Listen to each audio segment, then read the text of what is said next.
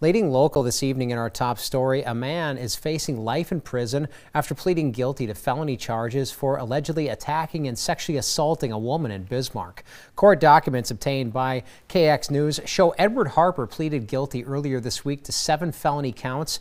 That means the case will not go to trial. Police say Harper was arrested in December of last year after allegedly beating and sexually assaulting a woman who he followed home. Investigators say that woman was able to call for help following the attack. As part of the plea agreement, Harper will plead guilty to several charges, including gross sexual imposition, attempted murder, and robbery. His sentencing is scheduled for February 24th.